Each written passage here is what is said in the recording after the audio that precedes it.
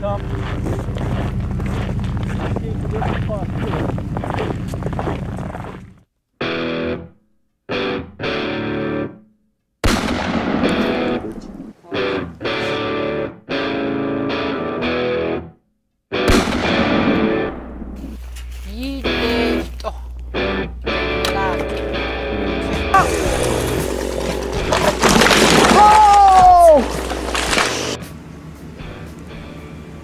So here we are.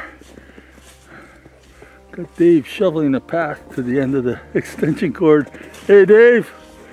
You getting to the end of that cord? Yeah. Great. I can hook up that generator. We'll get some lights going on inside of the cabin. That's you see it's a fair bit of snow we had to go through. Dave has gone ahead and shoveled us some nice paths. She's really snowed in here. Good foot of snow, I'd say.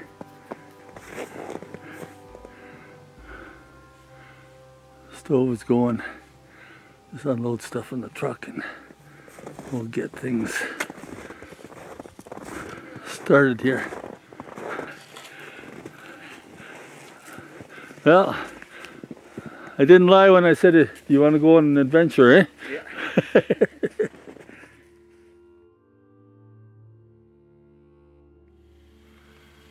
Yeah, this is proof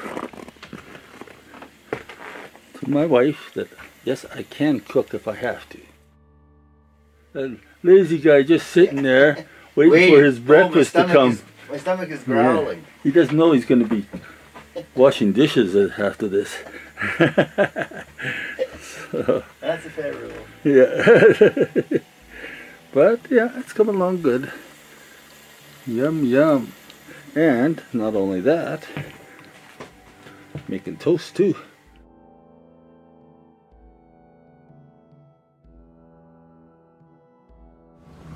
Hello folks, this is the Way to Native Chronicles again. We're just actually heading out of the trap line right now. When we came in, there was a foot of snow on unplowed, you know, very basic roads, logging road with no gravel on it. So we kind of scratched our heads for a little while. It was quite a ways in, a good kilometer through this deep snow that's never been driven over. So we came in and we made it. It's a little bit more uphill going back though, so I'm pretty confident that we can get our way out. But what I'm going to do now is we've got everything packed in the truck, we're ready to leave here, and we're going to see if we can make it out of this place, because if we don't, there's nobody around for a long ways. We'll give her a shot here, catch you at the main road, hopefully.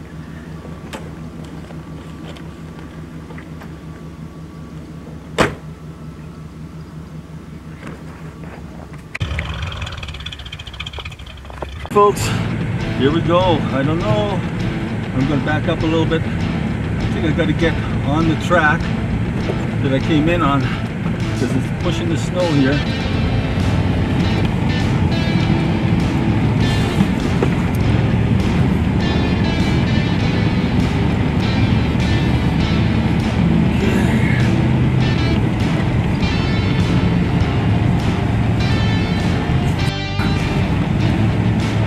Harder going uphill.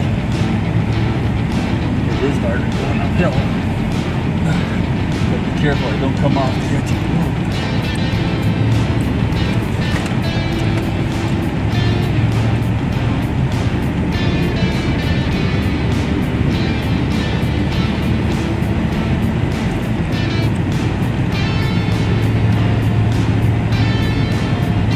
It's not easy. So you can start sliding over one side and the other. I have to let off.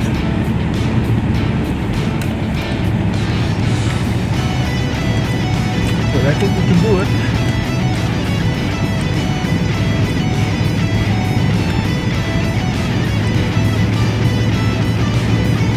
I think I have the traction to do it.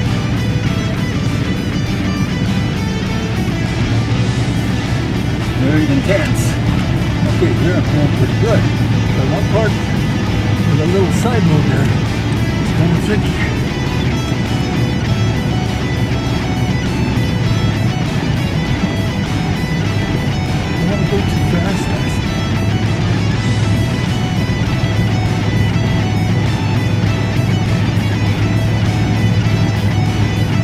Quite a ways to go.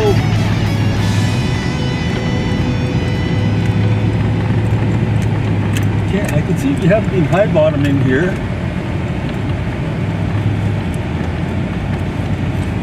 The truck likes to skid sideways a lot.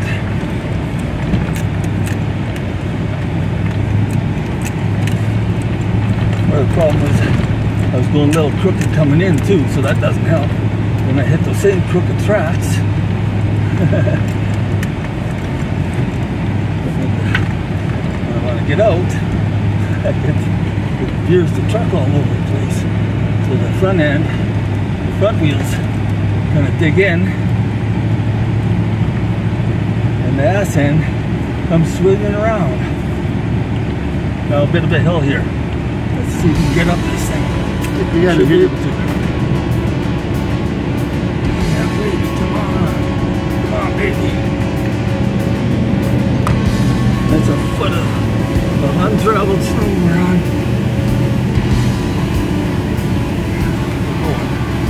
Okay, well, if we can make it up that hill, we should be able to make it up any hill. There's a fire up ahead here, no? What's that? There's a fire up ahead. No? Yeah. So there must be burning brush piles. Whoa!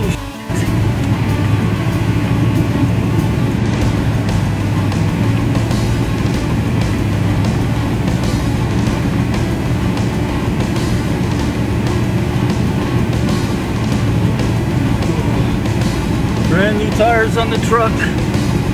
4-wheel drive. Let's go, baby.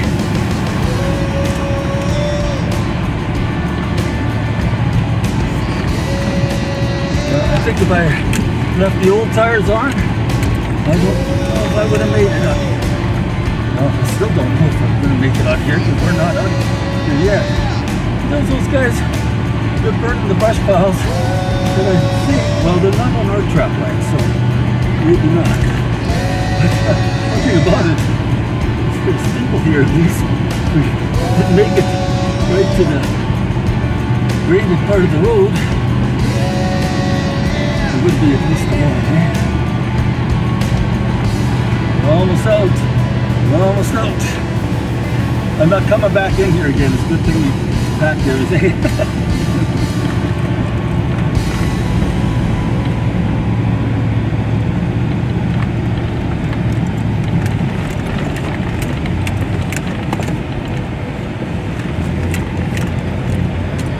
Oh. We did it. We did it. Man, oh man. Look at that, eh? Now these guys are burning brush piles. Not quite well. I don't think these are on our trap line. Our trap line starts just behind us. But we're hoping to get the contract for burning the piles on our land. So. Well, Dave, what do you think? We shouldn't go back in there, should we, eh? No. No.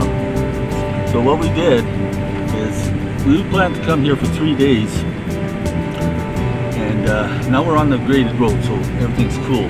But we planned to come for 3 days. We came yesterday, and we got to this point. Actually, let's just take a walk outside and show you what we decided to dive into here. Okay, so we got brush piles burning all around us here. They weren't burning when we came in yesterday, but what we did, we came up this plowed road here, and here's the top.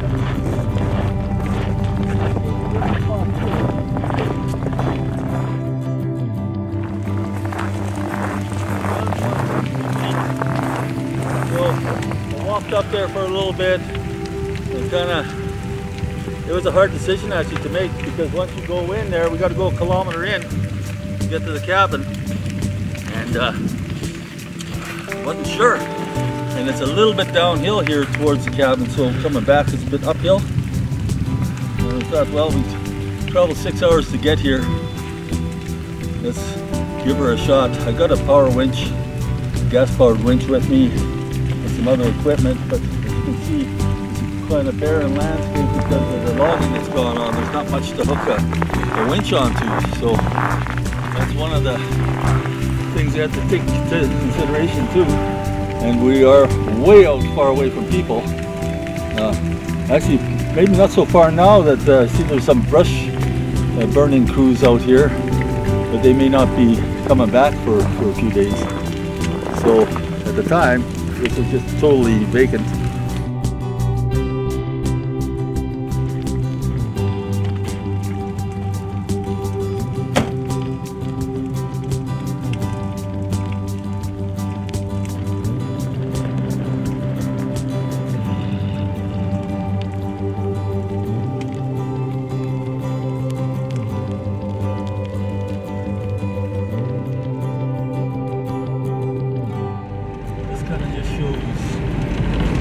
Where the road, the plowed portion of the road going in and out.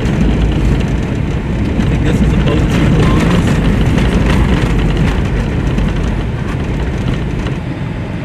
Yeah, exactly.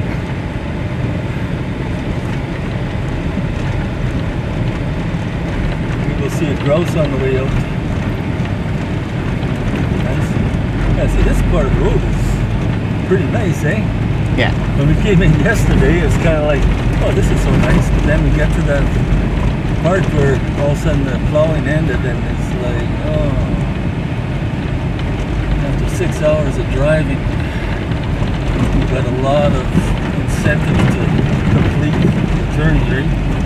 You don't want to stop and turn around and say, oh, well, just because you're too chicken to give it a try. That's really what it is, eh? It's like, are you too scared? And if you get stuck, then the answer is, are you too stupid? So if it succeeds, if it doesn't succeed, then you're too stupid, and it's your own fault. You got stuck in the middle of nowhere. But if you turn around and drive back, then you're kicking yourself in the ass the whole way back. You have a little bit more guts, you know. Like, this is kind of on the limit, the edge of what the truck can do. It's an old '94 Suburban, but I did the best I could to prepare by having good tires on it. Look at those fires, eh? That's what we might be doing a little bit later on. So next time we come in here, it'll be on a skidoo, with the skidoo. I'm not going to try that road again with the truck. But you know, last year we came in here with the truck all the way through in there in January, and it was not even half as much snow. We drove in no problem at all. And that's on pretty well bald tires too. So had a little bit of experience in the snow on that road. The snow gets too deep. I don't think we're really high bottoming anywhere. Just had enough clearance so we wouldn't do that. And the snow is pretty fresh and soft too, which is also helps a little bit.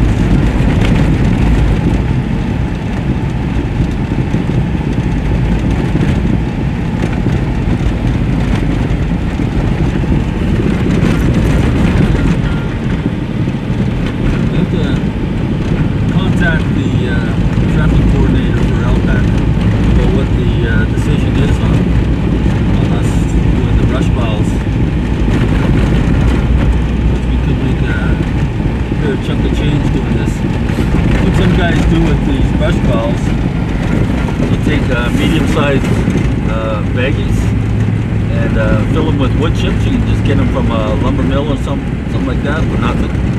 Fill them with wood chips and put some diesel in there and some old oil and maybe a little bit of gas too, and just soak that into the wood chips.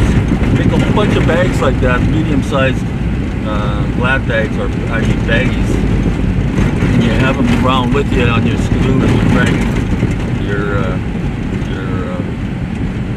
sled, and you stop at each brush pile, throw 3 or 4 of those in the basic brush pile on the upwind side of it, and light them up, and that'll get her going. Some people use tiger torches, but I've heard that might be a good way to do it. So we're now at the main road. I'm gonna get some seatbelt on here. Let's see how it goes. Got lots of film.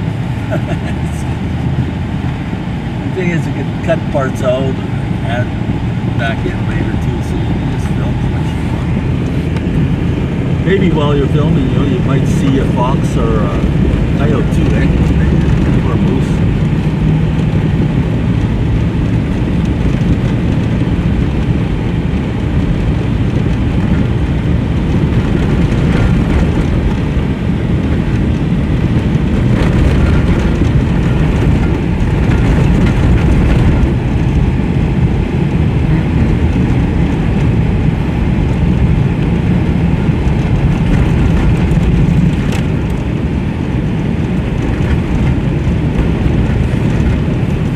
Be able to make it home by 7:30 tomorrow night now, eh? Oh yeah. Easy.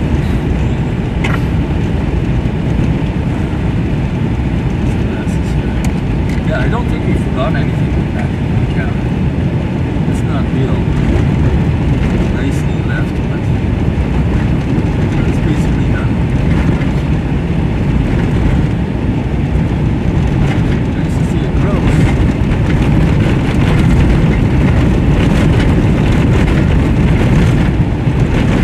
Make it home on this one tank of gas.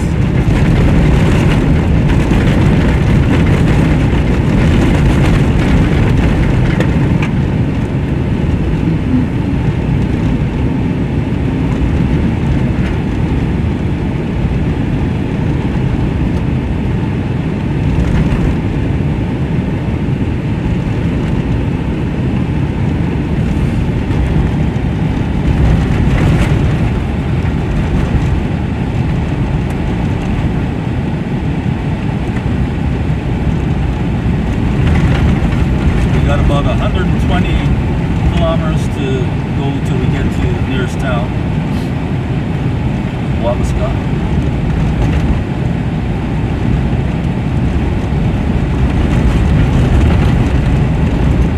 These telephone lines were just put in this summer. Power lines. This road leads all the way up to a little place called Chippewa Lake.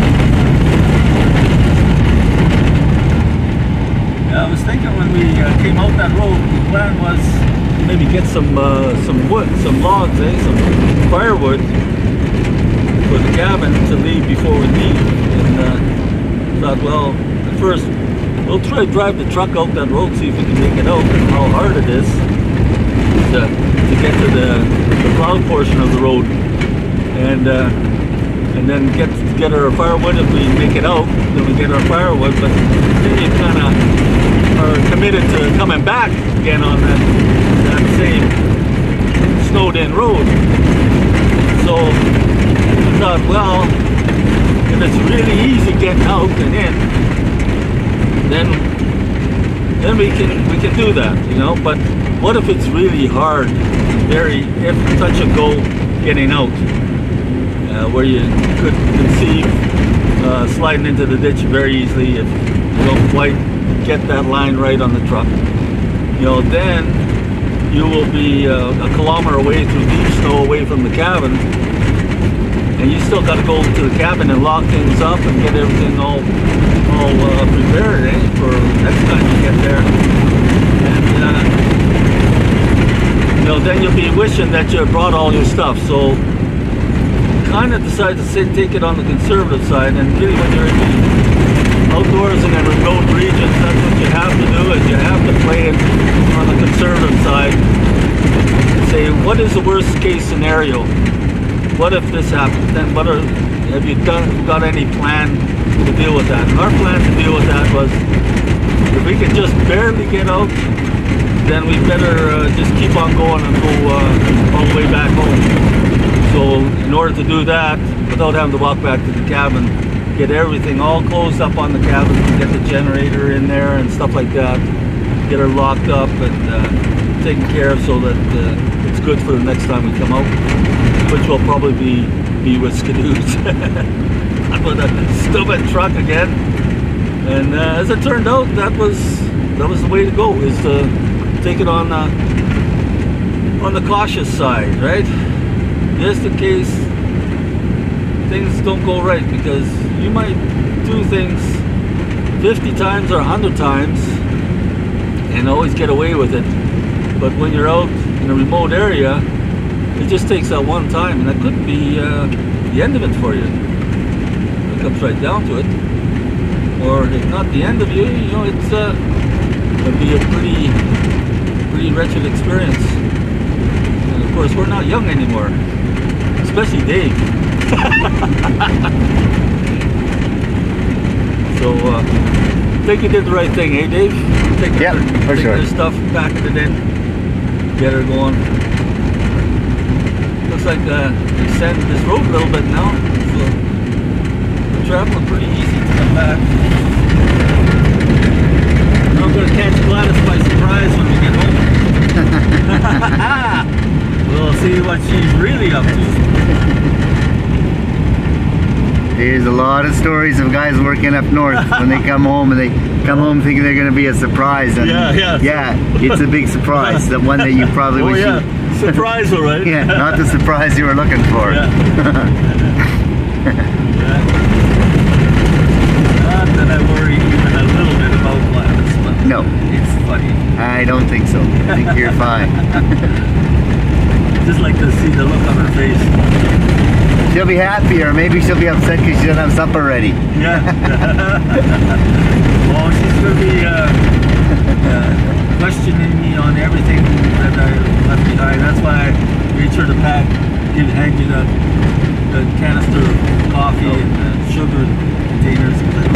We should have filmed the cabin when we left it as you were locking it. Actually, yeah. You had video proof. Video proof. Look, I'm not just saying, no, we did leave it good. Yeah. There's a lot of stuff in that cabin now, eh? Yeah. Oh yeah, that's true. It's and that's just a lot of stuff that we can have to bring again. Yeah. So next time we go up there, we can travel pretty light. But you know, it would actually be really nice going in there with a Skidoo. Yeah, on that soft, powdery snow. Go all over the place.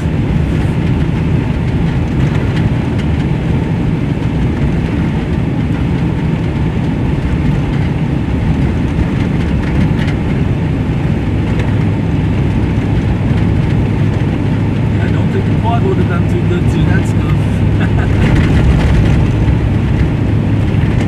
Not unless it was chained up.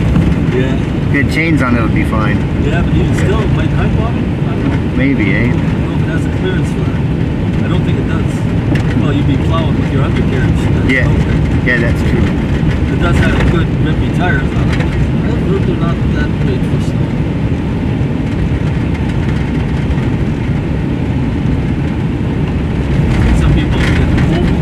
Full tracks or what? They're slow down there. A little bit. Well, that's because I'm over top of that. Yeah. Plow's only been on half. I'm on the wrong side of the window. What the heck?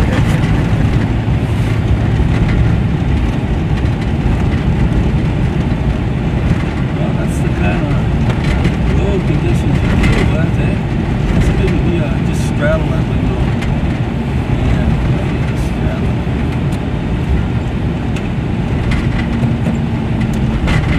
Driving this truck with these boots on. Big Sorel boots. Yeah, they're big. Sometimes when you hit the brake and the gas because your boots are big, that's not such a... Then you go, well, this is dumb. Yeah. These boots are dumb. Either the boots are dumb or the pedals are dumb the way they made them. They didn't make them for... Yeah, they make them for full-size winter boots. Yeah.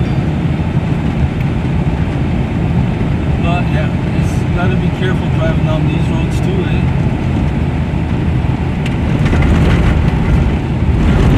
Ended up in the ditch.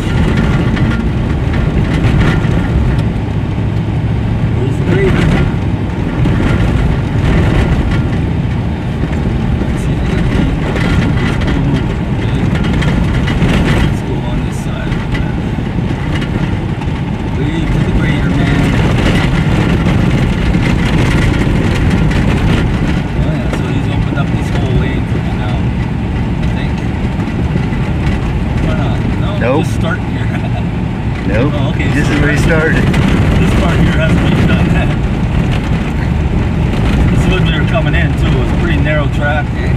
It was indeed. There was a few places where we had to both had to head to the side, put one wheel in the snow.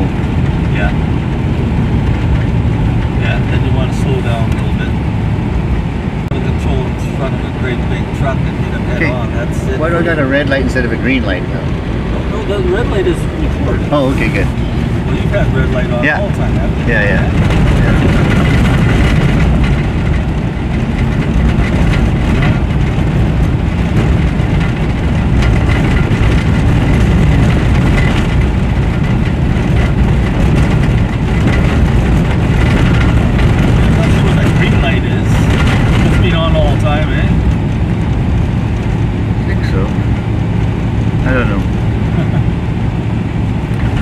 The little ticker is going round and round, so it's recording something. So yeah, and it's in color, right?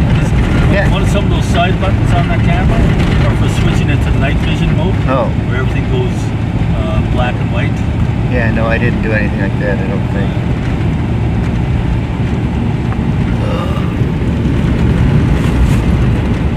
So you got to taste my camp cooking this morning? Got to see a little bit. It was a fine meal. Yeah, turned out good, eh? Toasted bacon and eggs. Bacon and eggs, and the eggs didn't look like they came from the store. They looked like they're farmers market eggs at least. Very dark colored yolks. Eh? Yeah. Yeah, they taste about 100 times better than those pale yolks. Yeah. The stew last night was good. Yeah.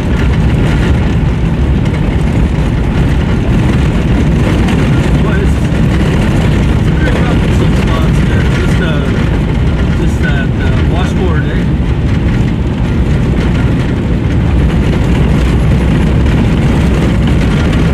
think that's the grader's fault. Going too fast.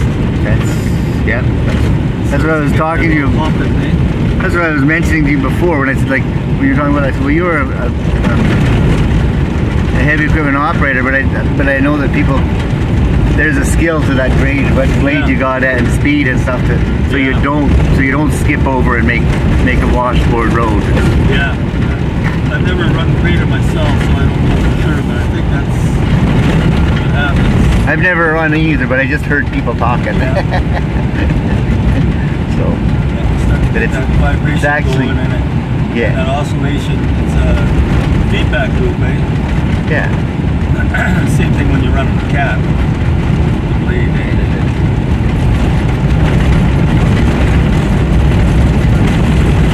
That's what happens when the grader operator is paid by the kilometer. Well, they just say, you better get this road done. You got so much time to do it. If you don't, then we get somebody else. We're coming to pick you up at 6. You better be here. Better be here and be done. Yeah, could be. I'll put my headlights on. Hey, what's this on the road up ahead? What do we got? There, eh? I think it's a raven. Oh. Yeah, it's a big raven. Just a big old bird. It'd be nice if you saw something. Yes, no. So, we're leaving here at 11. Oh, yeah, we left at about 11. So we could be home by 5 o'clock. We won't be driving in the dark at least.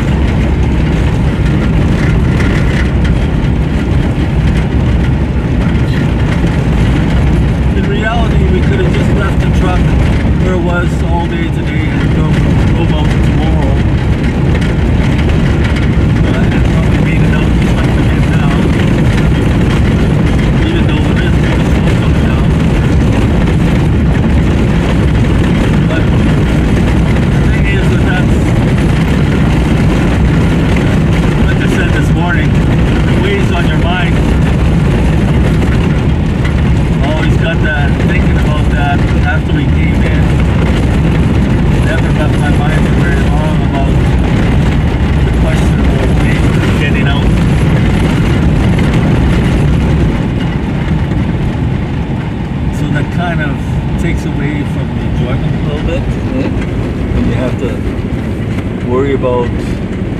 yourself and your buddy. You know,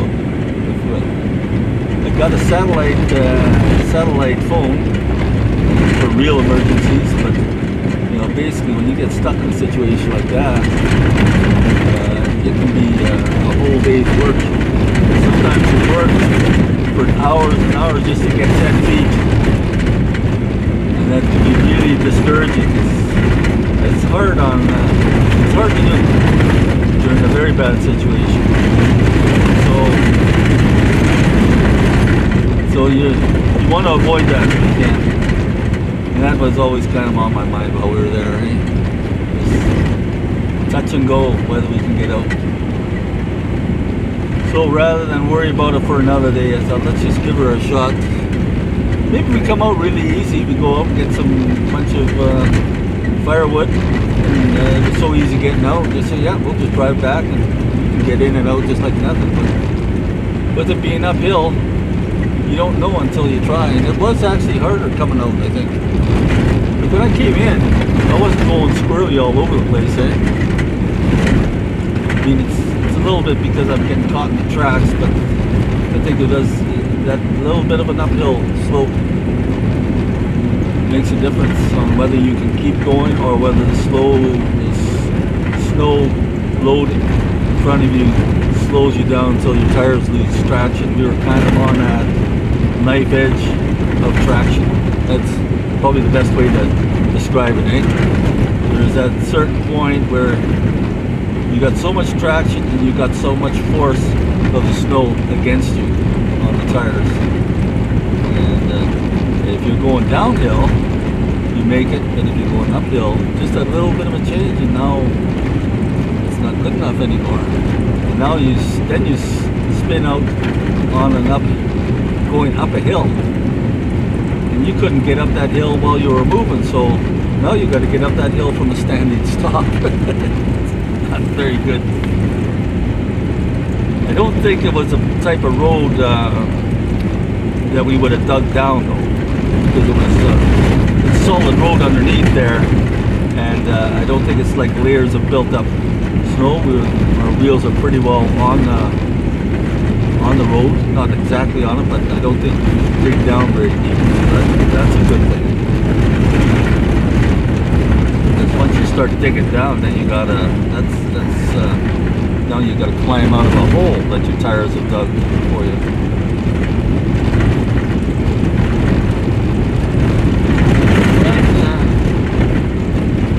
Ran heavy equipment for 13 years, mostly motor scrapers, some cat. So we've had lots of opportunities to get stuck and get pulled out, get chewed out by the foreman. And you can see how some guys get stuck lots going to one spot, and other guys, they never get stuck. And they know something that the other guys don't know.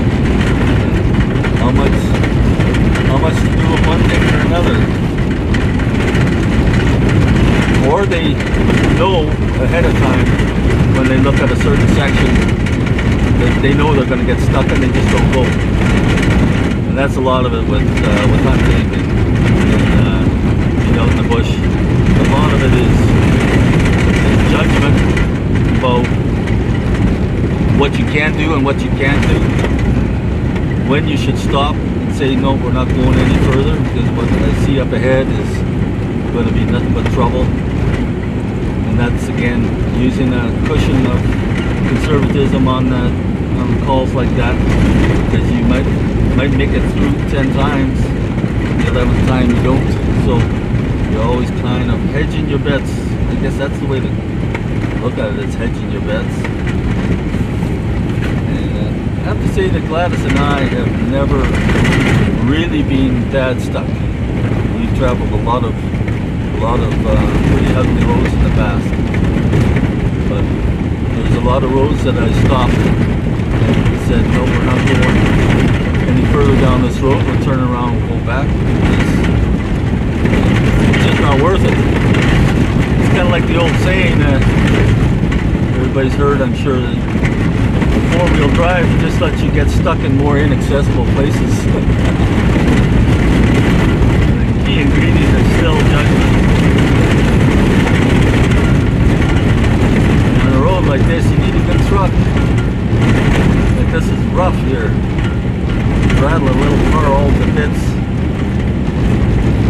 truck here, 1994 Suburban, and it's got 376,000 kilometers on it right now. It's still running good, just like a tank. Not to say that it doesn't need repairs once in a while, because you know that's what you're going to have.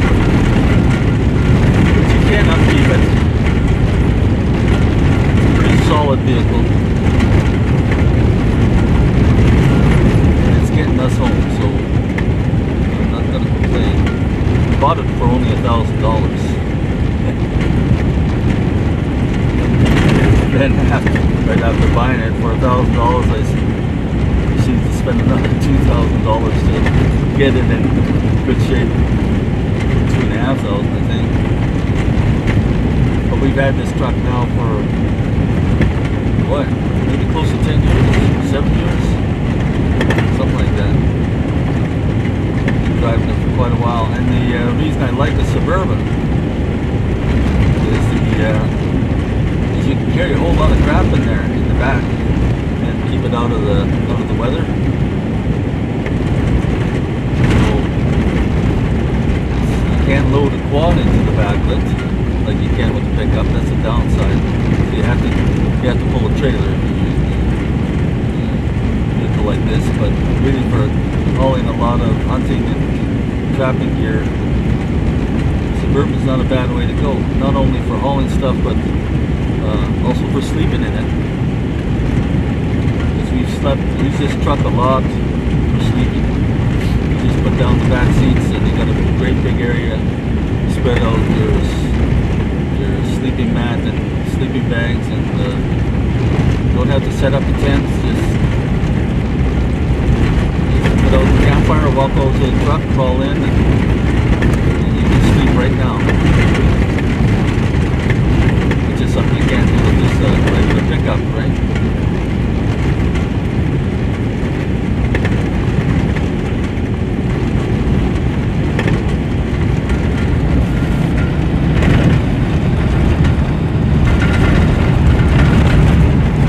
Wonder the guy behind us once it passes.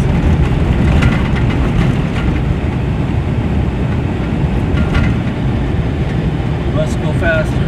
How much faster too coming in? You guys can pick up the pace a little bit. This is why you want to have your headlights on, by the way. People put their headlights on in the summer when the roads are dusty. So oncoming traffic can see you, but people coming up from behind can see you, but you can see the dust and the snow. Have your headlights on, then your tail lights are on. People can see you. I'm not so sure if this guy has his headlights on. That's another vehicle.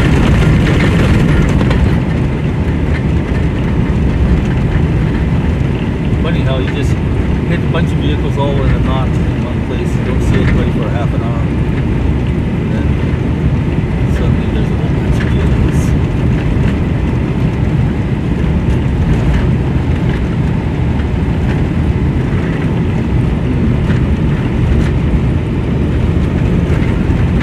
One thing we found when we got to the cabin was those nice, what do you call that foam? Memory foam. Yeah. Mattresses. Left them rolled up last time, and we got back there, when we got there, they were sitting there all rolled up, and it takes quite a while to, you gotta warm them up before you're gonna make them straight again, because it's kind of stiff foam. In fact, I'm a little afraid that it might crack the foam and force it to open up. So if you're using memory foam for your bedding, for your mattress, better off to just leave it laying out flat. That's what we're going to do from now on.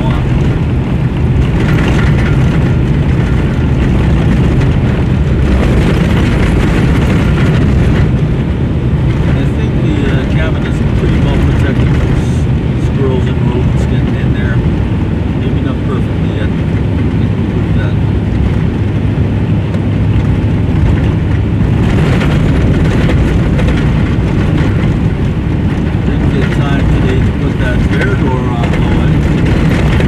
I'm riding on the windrow again.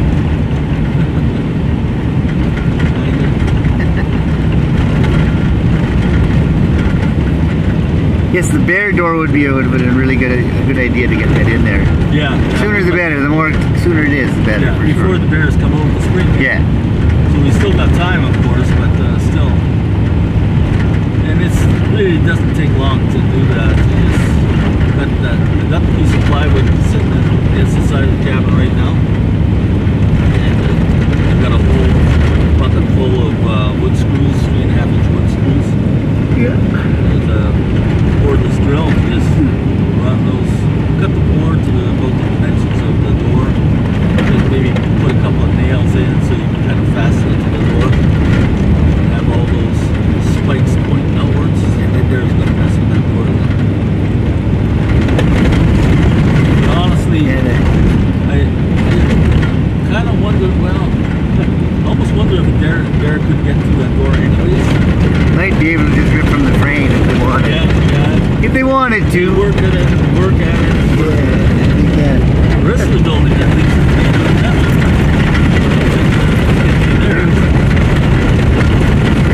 They have a problem with the bears getting into the garbage disposals they have in the national parks and all, right? But try to make them bear-proof. They could be pretty determined. Someone had asked them about well, can you make a better waste disposal? And the official response was, there's considerable overlap between the intelligence of a bear and the dumbest tourist. So they couldn't make that trap. They could make a better garbage disposal. Yeah. But they figured there would be too many people who wouldn't know how to get in it either. Even with instructions and illustrated instructions, yeah, even with writing on it, they have not only in words, but they also put a picture instructions, right, for people that don't have English, right? Yeah. Still figured, nah. Put your hand here. Turn this way. Yeah, there'd be too many people who they get frustrated and leave their garbage outside the bin anyway that way. So. Yeah. So it's a fine line, right? There's too much, like I said, too much overlap between the smart bear and the average tourist or the dumb tourist. So that's too funny. Well, it's like software engineering too. The user will always find a way to outdumb you. As easy and clear as you can make something, they will find a way to screw it up.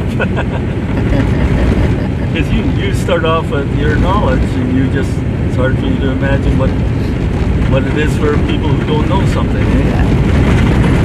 The instructions are always tricky to write. Yeah. For sure. If you have to write a manual or something on how to do something. I had to do that when I worked at quality control for Garno Pipe, when you're writing procedures for things that have to be followed. Yeah. You have to assume they know nothing. Absolutely. You have to right from this. Well, that's why you actually, once you're all done trying to do your best, then you have to hand it to somebody who really to get them to. Okay, can you do that? You do this now. What they do. Oh, for sure. And then you can see where you gotta where the deficiencies are, and reword something or whatever. Or make it more clear. Yeah. It's tricky because of course when you're making it, it's very clear to you. You know exactly what you're talking about. Yeah. But to have somebody that doesn't know understand as well. You don't want to go too far on being too overly detailed either, eh? Because then you got a 200-page booklet. You'll lose your audience. Yeah, you're gonna have 200-page audience. You won't read it at all. Explain 3 hours of explanation for something that's a 6-minute job. Yeah.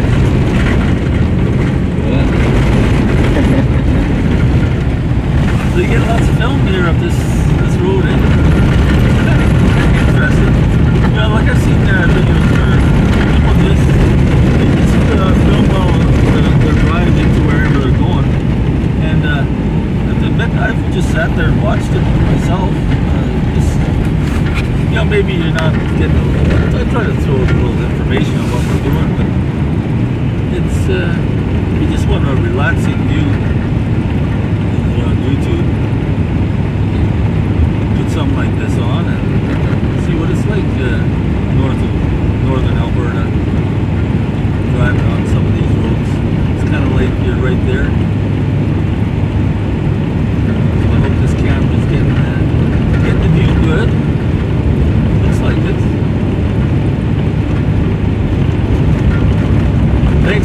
cameraman. I'm gonna have to give you put credits on there. I haven't seen it yet, so. Yeah. No, it's the editor that's gonna, it's the editing that's gonna make it look good. Well, I was hoping to make kind of a much fuller video for of this trip, because we were gonna do stuff, making that bear-proof door and things like that. Oh, that would have been a good one for sure. Yeah, and actually I wanted to walk down to the lake too with you to take a look at that. It's about a half a kilometer. And we could have cut out some trees that had fallen over the cut line on the way up there. It'd be fun. Yeah. That sort of was still the plan this morning. I thought, let's just get the truck in and out, let's see how it is, and got to get firewood anyways.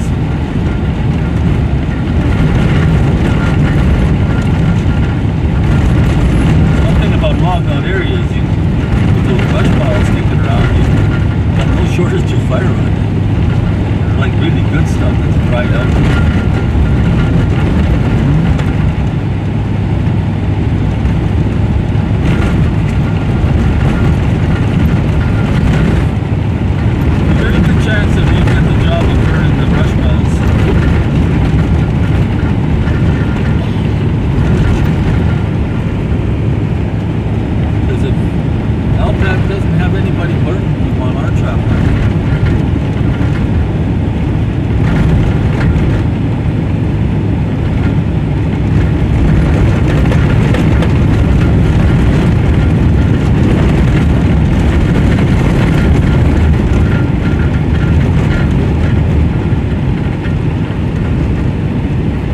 One thing about our trap line too, it's a little ways off the main road, which has its good points and its bad points. The bad point is that it can be tricky getting in there, but the good point is because it's tricky getting in there, people aren't so likely to be mucking around with your stuff either.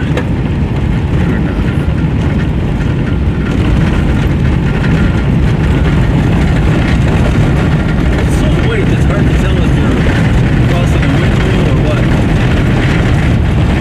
Looks like the plowing here is not too bad. That's the second grader we've run into. So somebody's got some money on this road. Outback must have a lot of money somewhere on here to afford to get it maintained like that. Yeah, because technically it says on the sign it's a private road. Right, so it shouldn't. This isn't Alberta. This isn't your tax dollars at work. No. This is private. These are hired, contracted out through Outback or even maybe Outback maintenance guys. Yeah. Yeah. Sometimes feel bad for the people living in Chippewa, right? Because there's a lot of old people up there, and their only connection. Bigger centers or the hospitals and stuff is this road. In the summer it can get really bad, like we were talking about before. You just four-wheel drive all the way through this, right up to the axles and mud, coming through this road, and it's not exaggeration. So if you're an old person, it doesn't seem right to me. Definitely not settled up here as much because near Grand Prairie there's all these little towns. Some of them are abandoned, some of them have hardly any. Well, many places in Alberta, some of them are abandoned. They might have one or two houses, people still living there or whatever, right? Yeah. Often there's a church and a cemetery in there that seems to be preserved. People keep that for posterity, well, because they've got relatives there, so there's relatives anyway. These towns are only, I think, I can't remember, 7 kilometers or 7 miles. Maybe they're 15 kilometers or 20 kilometers apart. Because that's how far you could go back in the day on a horse and wagon. So that's all they had. So that there would be another town there, another small little town, Rycroft, and Rycroft, Sexsmith, those places all in there, up in that area. Because when I lived in Spirit River, if you go down on the old highway, I actually had a friend that lived in a town, and he and his family were the only people in the town. Yeah. So Well, he cut the grass. He maintained the cemetery because that, and the churchyards because that was important to him, right? He thought that looked really nice because people didn't come off, but when they did come, at least it didn't look like it was neglected and forgotten. Then he, whatever. Worse than seeing an overgrown cemetery. Right. So he liked doing it. He did it. Whatever. It was. He lived there. Just him and his family. I mean, they had 7 kids, so they got to a pretty popular age anyway. I think the Chippewa Lake here at the other end of this road, it's I think it was originally a native settlement, right?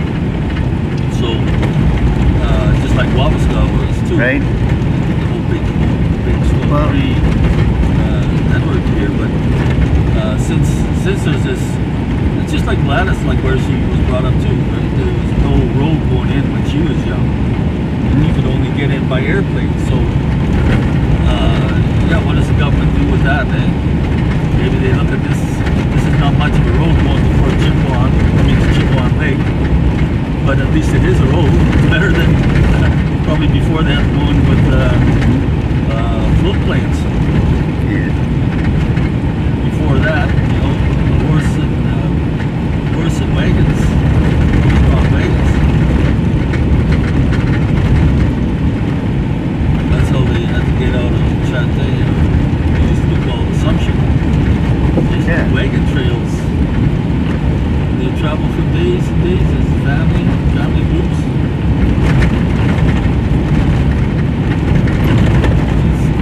These days were not that long ago.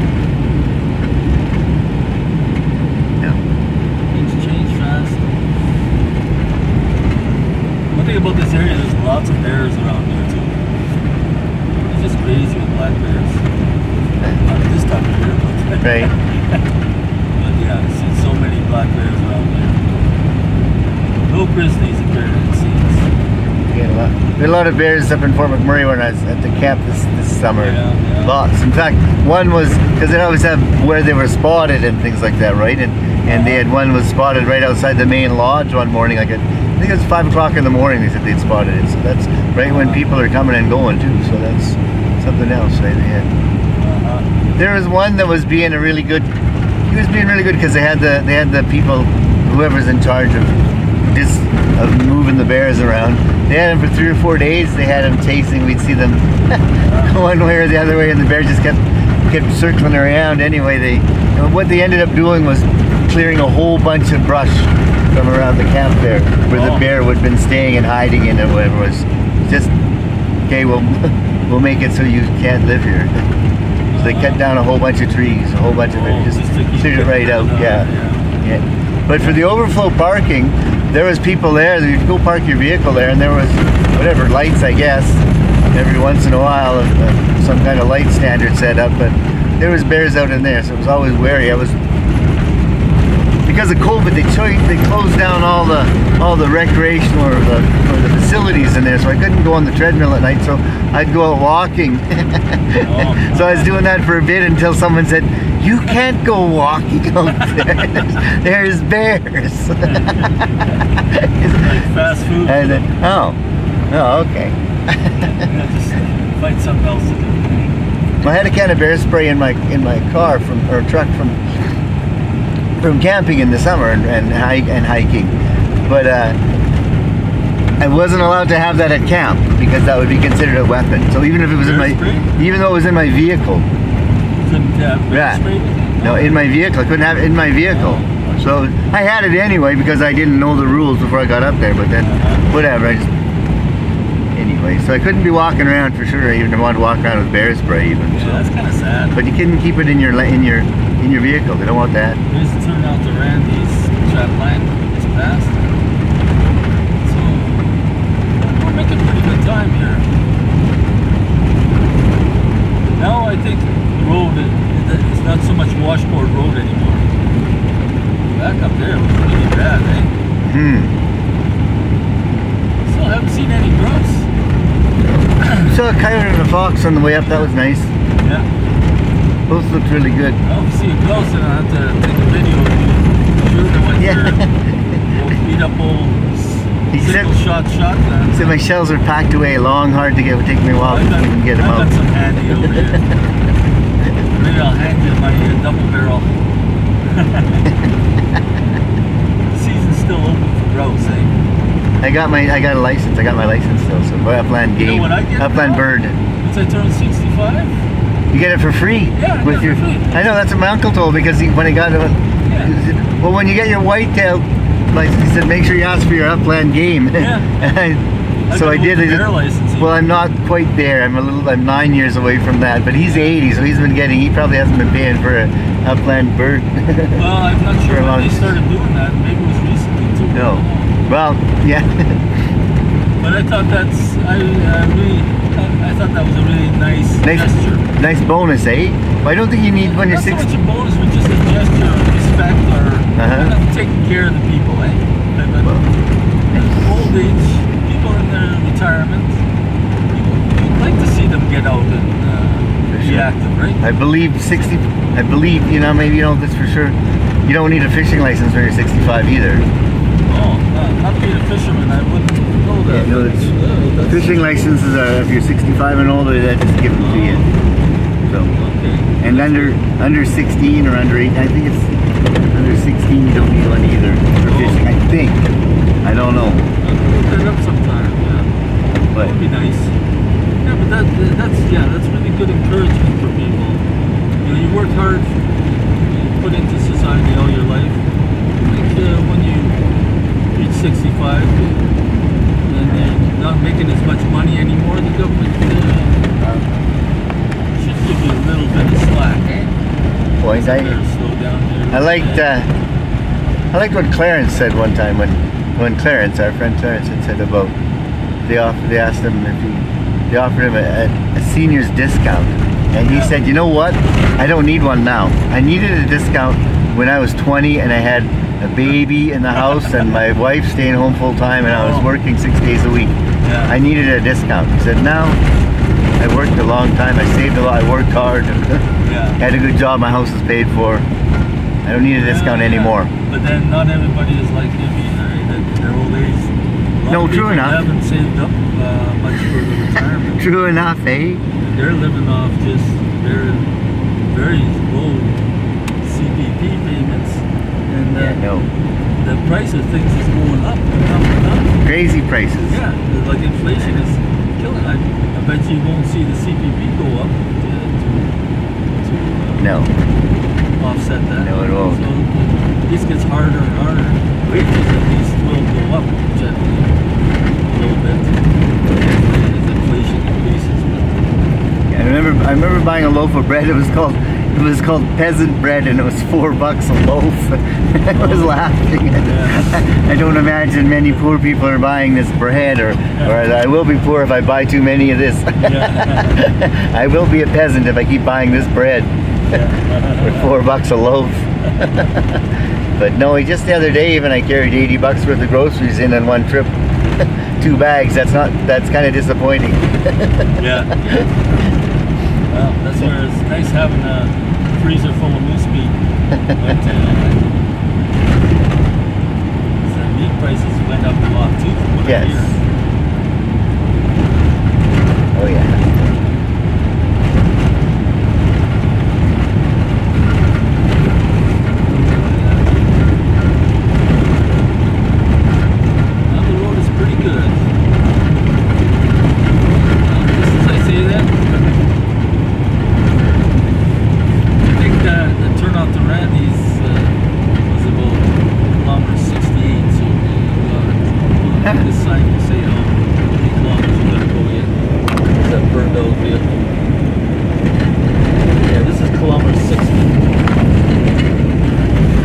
There when it was just not burned out. I guess somebody just decided to come back and set it afire.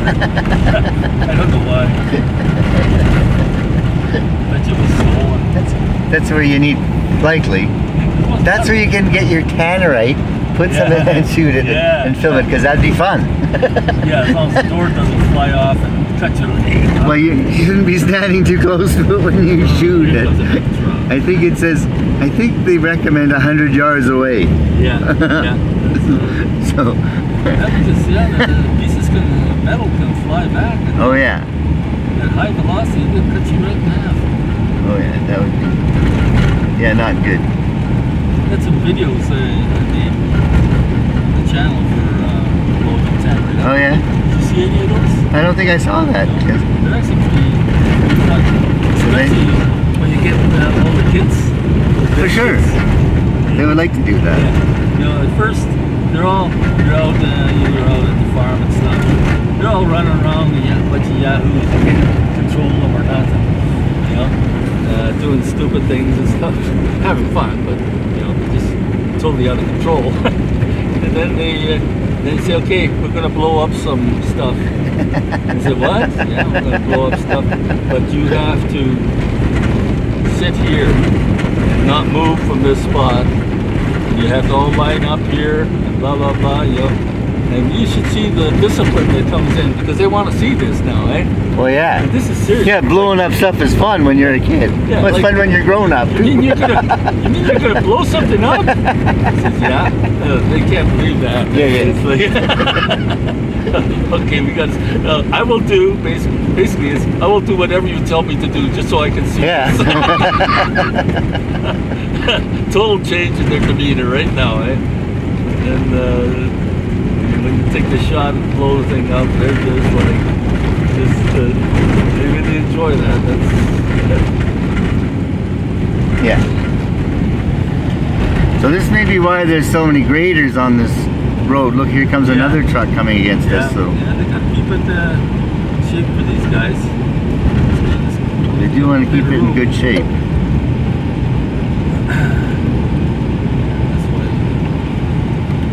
Not a huge amount of traffic. So I'm wondering, so you could tell me this. I was wondering about tannerite, if a 22 would blow it up, or do you need to use a more powerful rifle? Yeah, 22 won't. That's what I thought. It's the velocity. So 22's not gonna. Yeah. That's not gonna do it. Okay. So just checking. What they say is you have to have 2,000 feet per second velocity. Okay. 22 is usually around 1,200, 1,100 feet per second. But when they say 2,000 feet for minimum, I know that that's not true because my 45-120 Buffalo rifle, my reloads, I measure them on the chronograph. They're 1,600 feet per second. And they still work, eh? They blow that stuff up just like nothing. No problem. Okay. I guess I have to. The instructions, it shouldn't work, but it does. So I have to use the 308 for that, eh? Yeah, yeah. Okay. 308 would do is no problem. Well, yeah. 30-30. Maybe it's because of that 45-120, the bullet is so big too, and it's 535 grains. Well, that's big, yeah. That's a big grain. What you gotta see is that video I made. You know, like if you're trapping coyotes, you want to have bait mountain. And somebody mentioned to me one time, said, yeah, the ideal is to sprinkle bait all over the area where you're setting your snares, and tuck it under logs and all over the place so that they have to work, you know, just like you see dogs do. They just go sniffing around and looking, sniffing in the snow, trying to find little tidbits, eh? And then they spend a lot of time in that area, and they catch them in the snare pretty easy. So I thought, well, I had these. I don't know if you know the guy. I forget his name now. Dominique. He had a freezer go out of commission on him. So he says, Don, you want all these turkeys? He had like 5 turkeys and a bunch of big slabs of ribs and all kinds of stuff. So I said, yeah, I'll use it for bait. But then I thought, why don't I take one of those turkeys and set it up in the bush where I'm going to set snares. And I'll take a container of tanner and I'll shove it right up inside its cavity. Set it on a log and blow that sucker up. So I made a video of that. Sprinkle that bait everywhere. Yeah, it did work. Like save some time. There was little pieces of meat for about a 50 foot, well, a good 100 foot at least radius, and all over the place, hanging from the trees. Oh no! Some pieces came flying right back at me. You know, like, Good thing you had your mouth shut. yeah. So there was, that's a real good way of spreading bait. Yeah, that's a good. That's efficient anyway. You can save some time. Yeah. And then some of the other turkeys, then I built a board with a bunch of upright spikes on it, like real long, 1 foot long spikes, pounded to the facing up to a 2x6 or 2x8, and then I pegged all the four turkeys I pegged on those things, set them up on a stand, all in line with each other, and then I took the 45-120 and then shot at them in line, see how many frozen turkeys I could penetrate. that was fun too. Yeah, I saw that video. I saw that. Oh, okay. I remember seeing some of the comments, and people thought it was a waste, and then you had to explain. Sort of had to explain. Sorry, no, we're not wasting. Yeah, this isn't edible. Meat, this isn't. This isn't edible meat. Yeah, it's not edible. No. People. Starving kids in Biafra aren't going without their turkey dinner. That's right. Because of this video. They wouldn't like it's not. This isn't. Yeah. Not even graded. We can't even use this for dog food. Sorry. Once a freezer thaws, you lose everything, eh? That's why there's one good trick for that everybody should do. Use a freezer and has a lot of stuff in there. Like, you know, with us, we've got a whole moose in there and deer and stuff. Let's say your freezer comes unplugged or just goes kaput, and you find out one day that it's, oh, my freezer went off. Okay? Now you're wondering what about the meat? You know, how long has it been unplugged or kaput? And you don't know, like, if your meat did it unthaw or what? Is it spoiled? Do I have to throw everything away? There's a way to get around that really easy and cheap. What you do is you take a glass and fill it with water, and then you freeze that water, put it in a freezer, and freeze it in the glass. So now you got a little skating rink on the top of it. Then you take a coin, like a loonie or something like that, and you place it on top of that little skating rink you created in the glass. Maybe pour a little bit more water just to hold it on and freeze that coin in place on the top of that skating rink. Then you take that glass and you put that in your freezer somewhere, so that if that ever happens to you, you're not sure whether you have to throw away the meat or not, or how long the things have thawed out. You just take that glass, and if that coin is now sitting at the bottom of the glass, it's been off for quite a while. Oh yeah. Yeah. But if it's still frozen on the top, or sitting on the top, then it's only been off for a few hours. Eh? It costs nothing to do except for a loonie.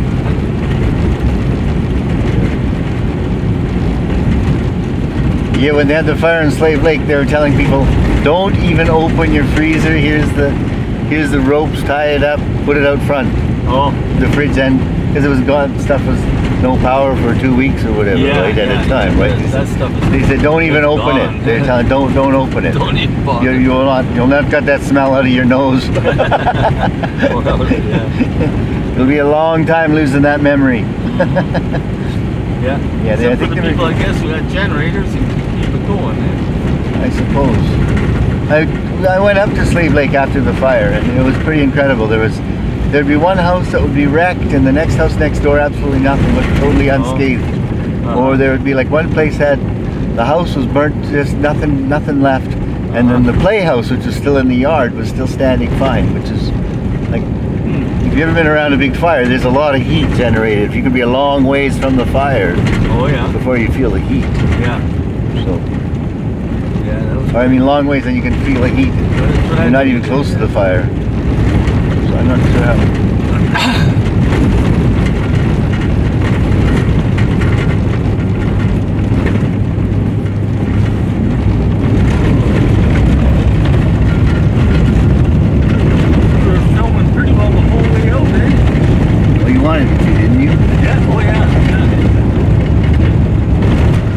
Yeah, I was watching one. Ed March does this. He's got a CT90 Adventures, it's called, and so he's on a Honda 90, and he's gone all over the world, for Alaska in the wintertime, all over the place. Even kind of Alaska, even Banff and stuff, and all through Egypt and stuff, in the United Kingdom, on this 90cc motorcycle. But the last video I watched him, it was whatever, it was 45 minutes long. So that was, or 55. Yeah. Like this one here, I think it's like an hour and a half to drive out. Right? His last video was 55 minutes, but he said that took him 4 months to edit. Oh yeah, that was 4 months. Even while we're filming this here too. 4 months of editing. So I don't think there's anything that we've said that I have to edit out. No. Because when you're editing, if it's an hour and a half video, you've got to look for those little places. That's going to take 3 hours. For sure, right? I didn't know how to turn the camera on myself when you drove away, when I filmed you driving away, but I was going to say, well, here I am. You left me behind. How am I going to do? How am I going to do? I got a camera, but that's about it. Maybe we shouldn't have talked politics.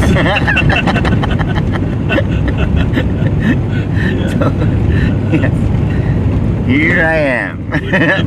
He'll come back for his camera, but I should have kept my mouth shut. Like I told Gladys the other day, there was that guy who went to a doctor, a psychiatrist, because his wife is losing. He says, "Doctor, my wife loses her temper." And she goes crazy. He says, it's really starting to worry me. It's scary, in fact. He says, "Is there anything you can suggest for me to do?" And the doctor says, "Yeah." He says, what you do is when she starts getting mad, you take a glass of water and you take a little sip and don't swallow it. Just swish that water around in your mouth, back and forth, and just keep swishing it,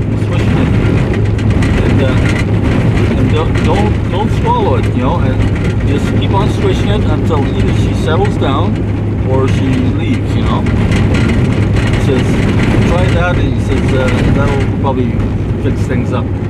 So the guy comes back a couple of weeks later and he says, "Man, Doc," he says, "that worked like a charm." He says, "It's like, I can't believe, like, how can that work, just swishing water around in your mouth?" The doctor says, "It's got nothing to do with that." He says, "It's just you're keeping your mouth shut."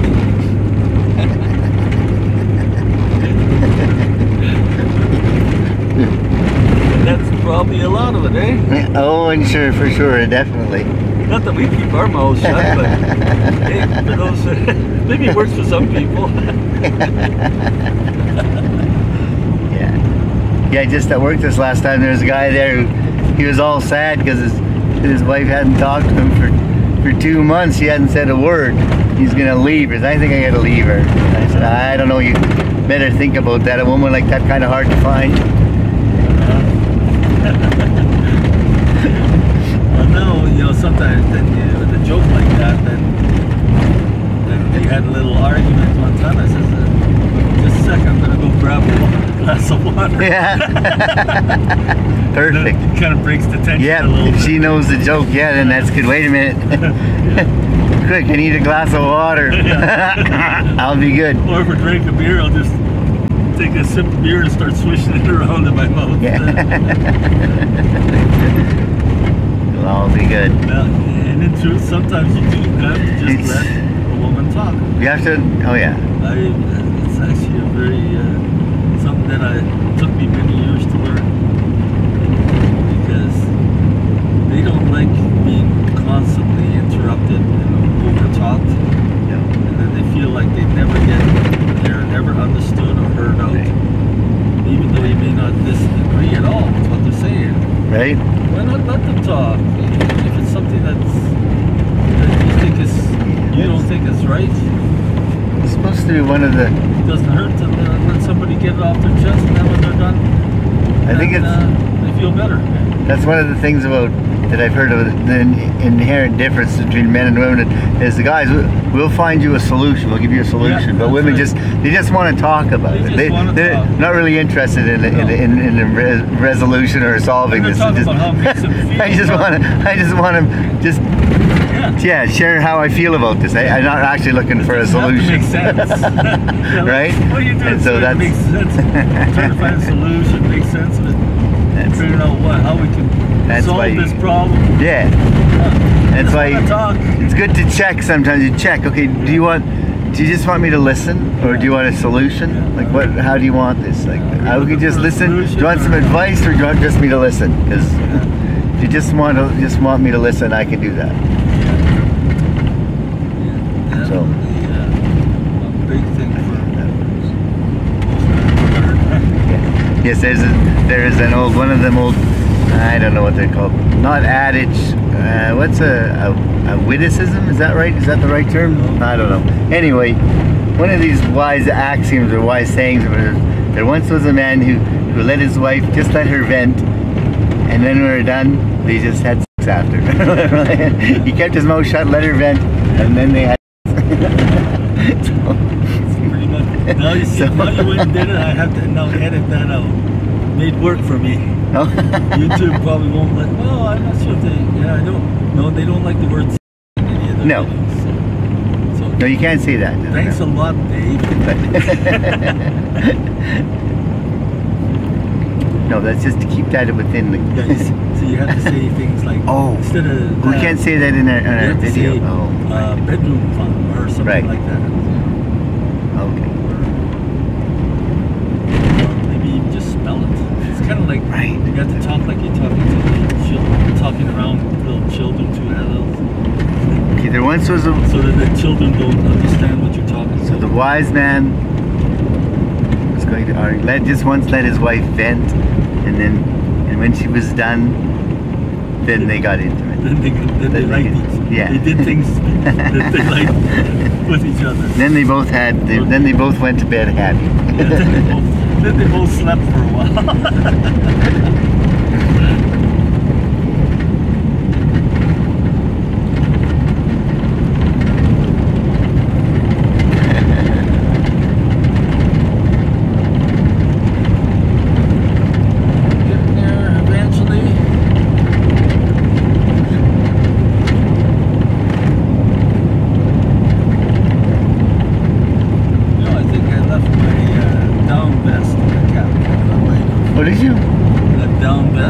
On there. I don't know if you were wearing it earlier. Yeah. I'm wearing it now. Got it on still? No. Okay. I might have just thrown it in the back of the truck. It's really hard to try to remember to not forget something, eh?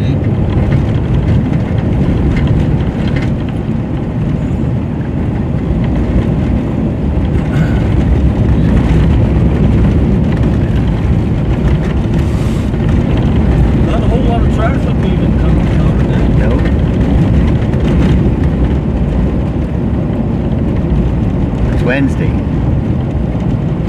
Yeah, Wednesday. I don't know. Sure saw more Tuesday when we were coming up. Yeah. Well, you see, the thing is now that we're filming, of course, you're not going to see it.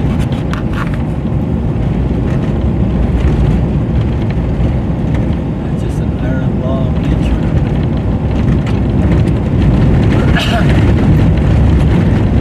But nowadays, people have video cameras running all the time, eh? Yeah. To get unusual shots, that's all you have to do. Oh yeah, when you get like a dash cam. Something running across the road in front of you, you can't plan that. Yeah. You never know, something like that could happen. Lots of moose around here.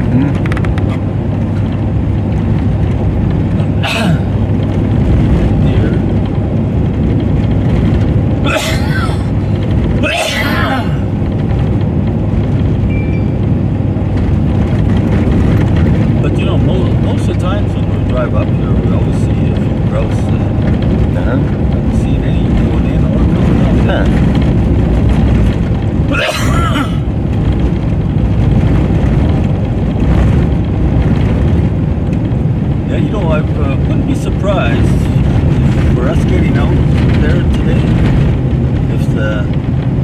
brand new tires on the truck.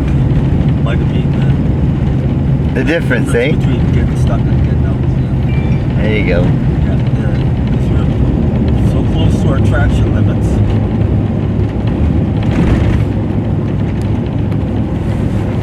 And I wasn't planning on going right away on going to the trap line, but I knew we were going to go up there soon. And I've been watching the weather forecast for the Chippewa Lake area for a long time, and just kind of try to take note of how much snow has been falling there.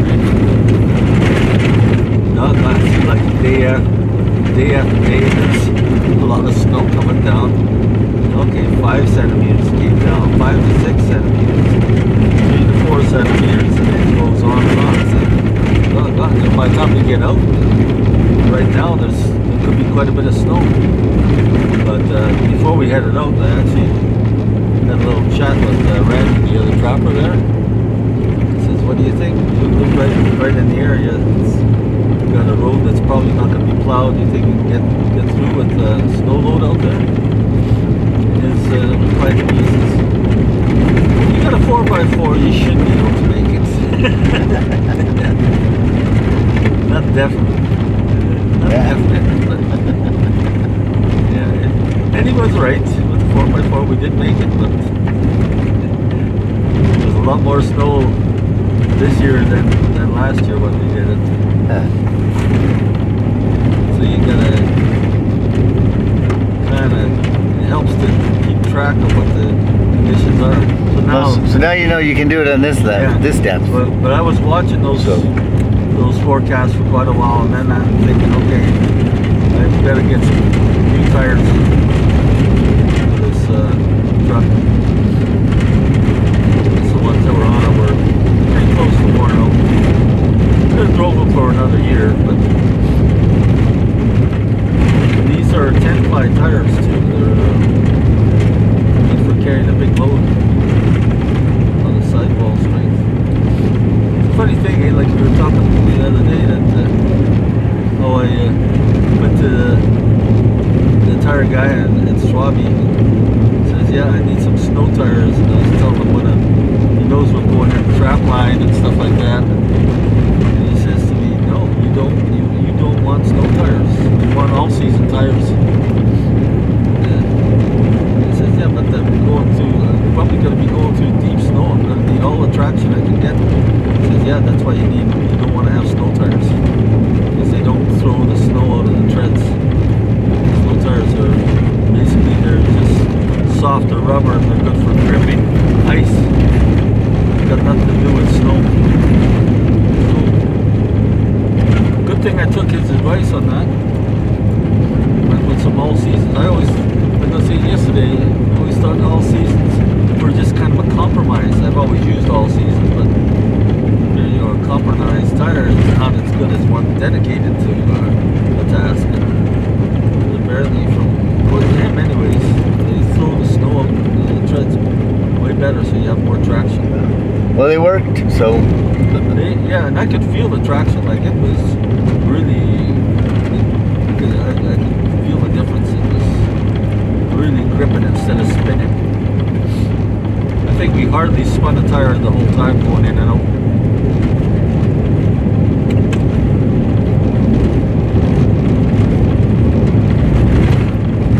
It helps to spin them either, eh? You don't want to step on the gas too hard.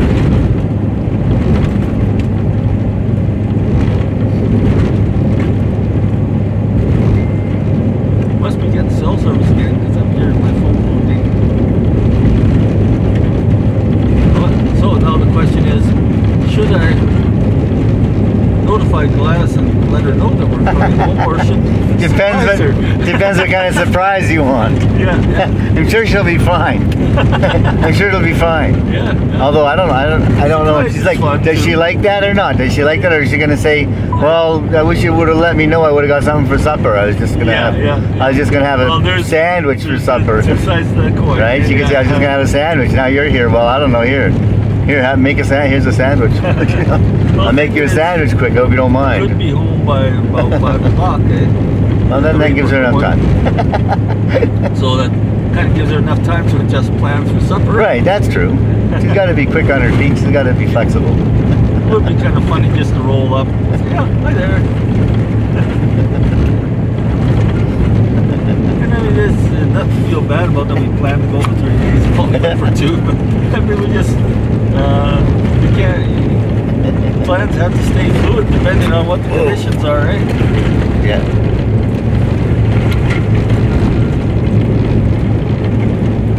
But she's pretty good humored, so. You want to have supper with us? I don't know. I'm okay.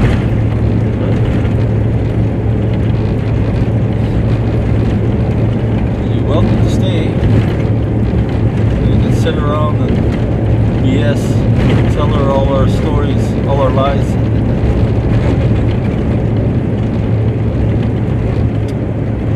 But yeah, she's been bugging me to get a Skidoo. Well, good. But the thing is, they're not cheap, so I've just been kind of Nope. resisting. I think you can pay as much as you want for them. Yeah, I know we gotta get one. I just hate to spend all that money. A good used one is probably going to be $5,000 anyway. Yeah. A reliable one, right? Like And a new one, like the one that I want. 12 or Skidoo, 15. I think like Skidoo Expedition or something like that, or Tundra. How much are they? 17. 7. Oh, that much, eh? Yeah, I think so. You'd buy another Harley for that price. Yeah, that's the price of Harleys. 17,000. I bought the quad used, that I got for a little over 5. Uh-huh. But Skidoo, see, the thing is, Gladys doesn't like to buy used. Right? That's my first instinct. No, if they're that expensive, let's get a used one. But she has her heart set on the new one. And we could do it, and there are some upsides to getting new too, eh? Some. Maybe some. Because you never know what somebody's done with that used, Well, yeah. okay? How they've abused it, or what's going on with it. Yeah, and I think Skidoos are mostly, I think more people use them for recreation, and I think they probably bag them. I think they probably ride them pretty hard. Yeah, you see some heavy service. They're flat out trying to see what they can do, how fast they can do this or whatever, right? Yeah, don't really give a rip, eh? It's a little bit like that with some Harleys too. Yeah, oh no, for sure. People just ride the crap out of them, and then they just plan to buy a new one every 3 years or whatever. Anyways. Oh yeah. They don't care. You see that sometimes people will say that on a forum. Sometimes they'll say, "I've seen that. Well, I go through 3 tires a season, but I'm just that rough on them, or that's just how I like." I mean, you'll go. This means you do a lot of burnouts if you put. Whereas the way we use Skidoo, it's not going to be like right. You're not going to doing stunts and stuff. We just want something. Don't want to wreck it. Yeah. Be easy on the equipment. Well, then for sure you're looking for a 4-stroke, not a 2-stroke Skidoo then, right? Yeah. You want a 4-stroke. They're heavier, right, but way more reliable and stuff like that. And probably better for low RPM, right? Because you know how a 2-stroke motor works, right? Like on your chainsaw, right? You got to keep the revs up all the time, right? They don't. You got to come. Yeah. Making that ring, ding, ding, ding sound. Yeah. Messages coming in. I sent a message last night on the Garmin Reach device, but I didn't get any response back, so I'm not sure that. It seems to me if you reply to the email that you get from a Garmin device, then you should be able to get a reply to it too. So, we'll see. You didn't get a response back. No, but then I did send it late last night, eh? And then inside the cabin, it doesn't connect to this satellite anyways inside the cabin. I have to go outside. Yeah. So I never did check it in the morning. It seems to me that if you're going to use a satellite phone device, that you should be able to have two-way communication, eh? It's quite nice because it's a little handheld unit, not a box. It's a size like 10-inch by 12-inch box by 10-inch high. Wooden box that you gotta. It's got the little carabiner have it with hook on it, so you can just attach it onto your belt or whatever on the machine. Yeah. And sure. Shockproof and water resistant, no doubt, for at the very least, right? Yeah, yeah. At the very least. Tell the way it's made that it's at least water resistant. Yeah, it's not. You don't have to worry about being in rain and stuff with it. But you know, stuff like that costs money too, eh? So many expenses if you want to get. Whoa, that's pretty lumpy here. And you always have to ask yourself, well, how much is your safety worth? I may never ever really have to use that thing. Ideally, but right? One time might make the difference of life and death even. Yeah. Somebody has a stroke out there, you know, we're getting on in age, a heart attack or something, you need medical assistance right now. They do have a trapper's rescue system around here, eh? Like Randy is actually involved in that, he works in that. And they go out a couple of times a year, I think, to rescue trappers that are, something has happened to them. They didn't show up, they didn't come back, you know. And then they send out a search party to find them.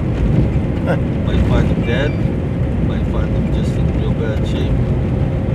He told me one time they found the guy, an old fella, and they found him in his cabin, eh? But I think he had a stroke or something like that, and he couldn't move, couldn't do anything. He's sitting there stuck in his cabin, so if they hadn't gone out and looked for him and found him, he would have died. There's another guy that the Alberta Trappers Association recently raised a whole pile of money for, get him a prosthetic leg.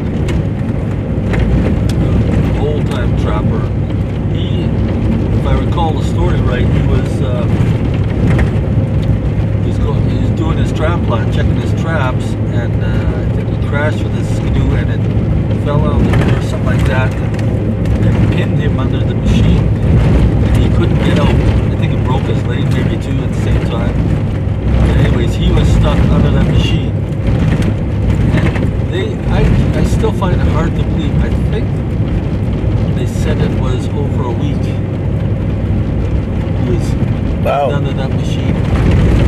And until they finally came out and found him, and then he was still alive, and he's still alive today. That was many years ago, but they had to cut his leg off, eh? Yeah. Or both his legs. So. Wow. But imagine being that kind of situation. No, you're just gonna in the winter. Waste away. I'm just gonna die here. The guy survived. Yeah.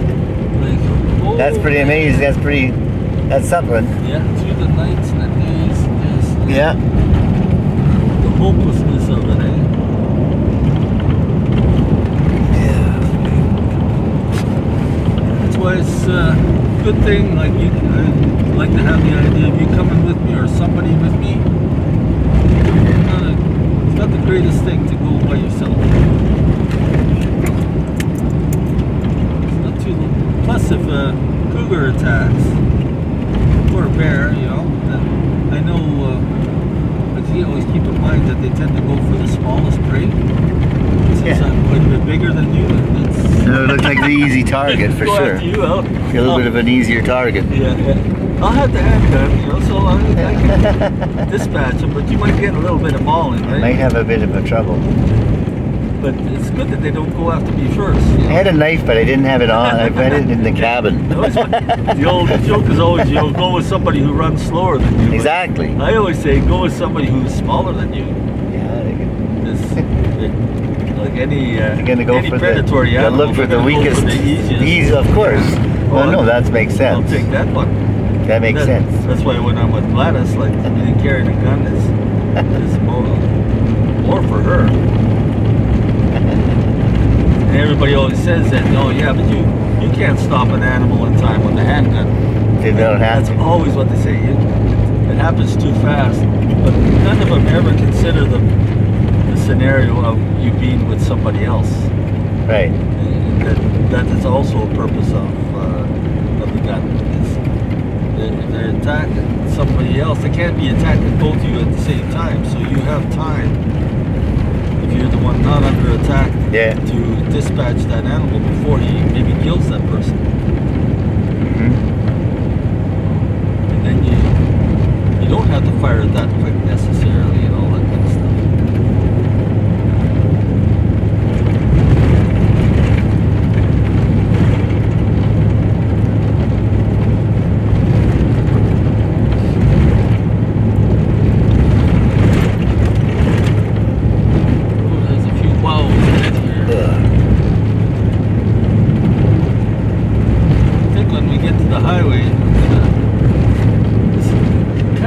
I left the slippers back at the cabin because these sorrel boots, they're just new, eh?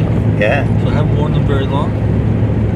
But with all that padding in them, they're kind of tight on the feet. Oh. The circulation after. I noticed after about after a good hour of driving, feet feel kind of too tight in there. Let's try this again. You want to get an endorsement. You want to get endorsement they're not actually sorrels. Oh. I don't think. Oh, okay. Yeah. I have to look up what's the brand name. I got them from TV Mart. Say this again. You're never going to get sponsorships by saying they're too tight. They didn't really work all that good. They are sorrels. They work great. They're comfortable, warm. What else do I mentioned? Garmin. Easy to walk on. Easy for hiking. They work very well. Yeah. These are the finest pairs of boots I've ever worn. Before, but they're great. The quality is fantastic. Well worth the money. Yeah. Well, actually, sort of along the same lines when we packed to come out, I made sure to pack the mukluks, two-side mukluks, because if we do decide to walk all the way back, because it's pulling the sled to get stuff. My first thought was I wasn't going to pack everything up in the truck in case we can't come back. But I thought, well, if you can't come back, then we're going to have to come back pulling that big sled to haul stuff out by hand, eh? And then I want to have the mukluks on. Where these sorrels are nice, but they're heavy. And they kind of slip on the foot a little bit. Mukluks is just like you're walking around in your socks, no weight on your feet. Yeah, but the branches don't feel good on the palms and the soles of your feet. I got branches and rocks don't feel so good. Thick felt liners on. Well, they got the liners would help then. Well, that would work. Gladys makes them. Okay. Yeah. So yeah, we just bought some felt liners and cut them to shape. Yeah. So now we're getting close to that four-way stop. You remember that? Oh, okay. So not too far from the main highway now. Oh boy. With this truck and that truck all at the same time.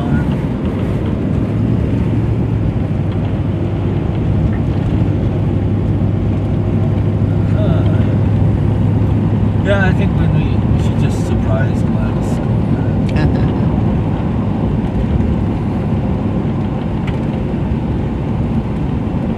Well, she was planning on doing a bunch of stuff.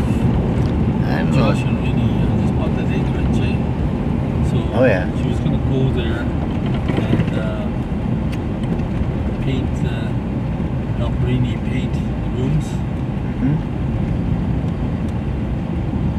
So she might stay there tonight and stuff. Probably should message her and tell her that we're heading home today. Just for that. In fact, she might just say, well, we could swing by and stop at the acreage and say right on the way. No, it isn't.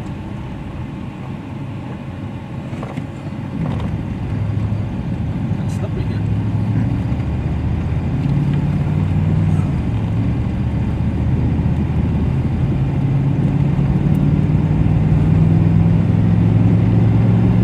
But yeah, she's so she might want to adjust her schedule a little bit. In case she was planning on, Because otherwise she might be planning on having dinner there at the acreage. Yeah. Working there all day. In as far as I know, all you know how to bake is bacon and eggs. I mean, they were good. Yeah. So we can have bacon and eggs again for supper if she's not home. But Sure. but she might have some stew she can take out of the freezer. Actually, I was a little bit surprised that my bacon and eggs turned out if I don't say so myself. No, they were good. They were turned on the pan.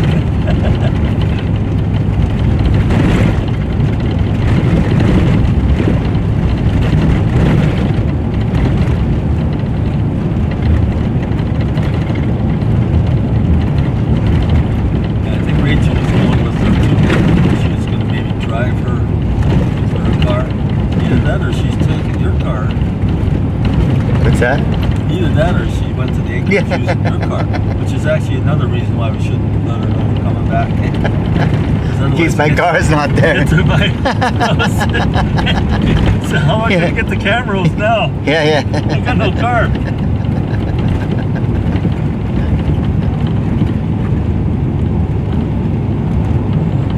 Yeah, no game at all we've seen on this.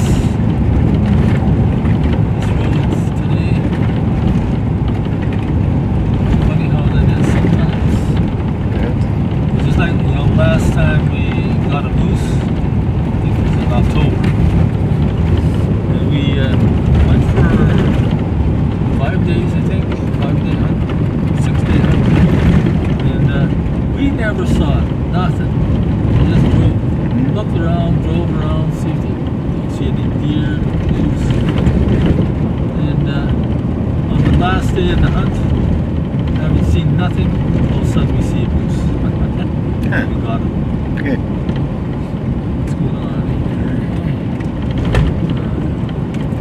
Boy, that guy's carrying a good load on trees, eh? Yeah.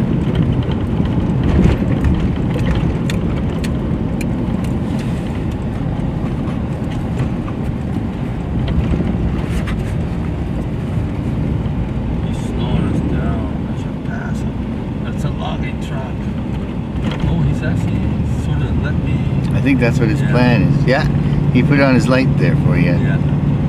So he's letting you. Decent. Well, it's kind of a pullover area here. Maybe he's just pulling out and stop too. Yeah, he is actually. Is he? Yeah. He's probably got to check his load before he gets to the highway. Because I think the highway is just right here. Okay, we'll stop here for a little bit, eh? And we'll do some texting. All right. Messaging.